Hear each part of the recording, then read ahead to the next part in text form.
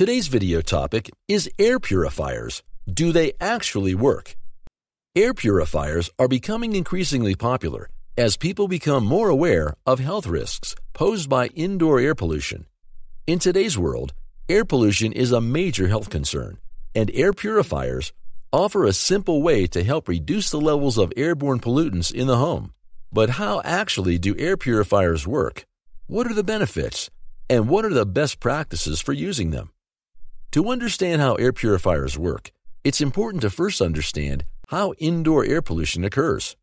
Pollution from smoke, pet dander, dust mites, mold, and other airborne particles can build up in indoor air, which can make breathing difficult and cause respiratory irritation.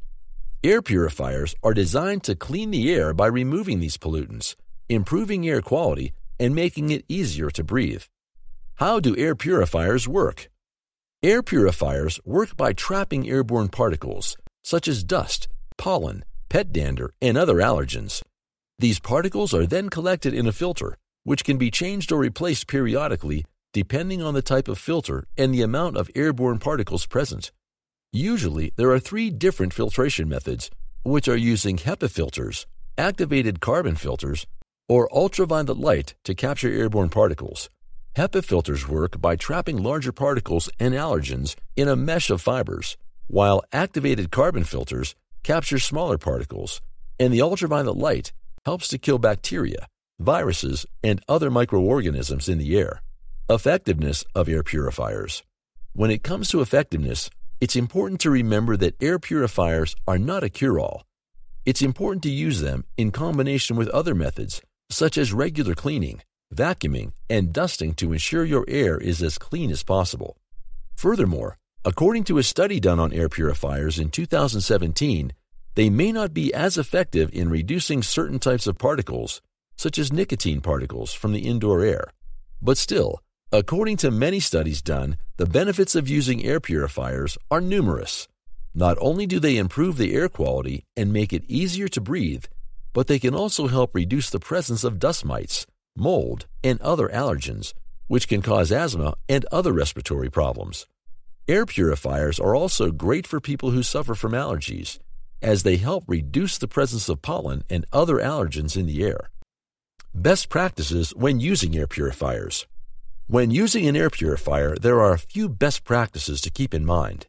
First, make sure to avoid smoking in the house.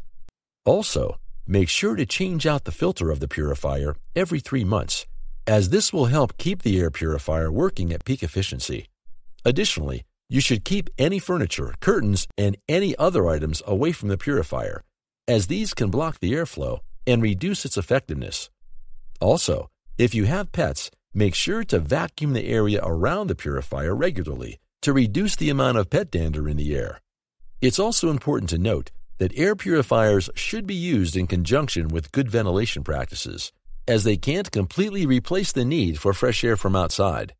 In the end, the main conclusion is that according to research, air purifiers actually provide a simple and effective way to help improve air quality in the home.